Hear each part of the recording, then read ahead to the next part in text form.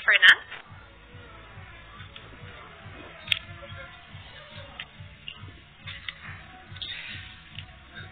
Recently, we had more violence in schools. How do you think we can make a better way to promote safety, and how many in our schools?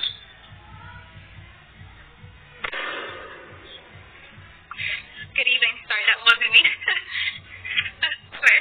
That's your beauty. I love that. This is a really serious topic, and I'm very passionate about looking after our generation to come because they are the most important. They're the ones that are going to fix the mess that we have made in the environment and with violence too. So when a child goes to school, they're supposed to feel safe, protected when they're away from their family. And I can't imagine if I went to school feeling scared. And I've actually seen live footages of what has been happening in schools, and it just really, truly breaks my heart.